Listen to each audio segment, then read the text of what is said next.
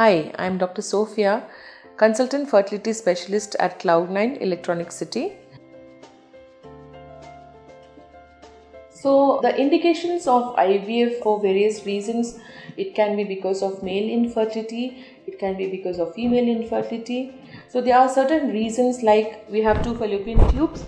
So, if both the tubes are blocked or they have been operated because of some reason and they have been removed, then IVF is the only chance for pregnancy. So, even if you have had an IVF failure, natural conception is not possible in such a couple. But there are certain other reasons also where we do IVF, like you have had previous multiple failed IUIs, or the semen parameter was not so good and you were not able to conceive. Such kind of indications where it was not because of tubal reason or it was not because of azoospermia in the husband. Azoospermia is nil sperms in the husband. Such couple can always have a chance of conception even after IVF failure.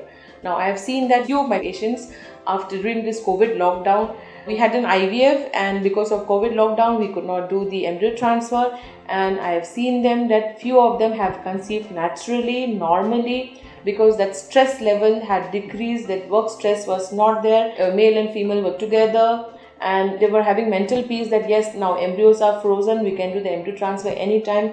And these people, when they have less stress level, they have conceived naturally. So unless IVF was done because of tubal factor or because of azoospermia, natural conception after a failed IVF is very much possible.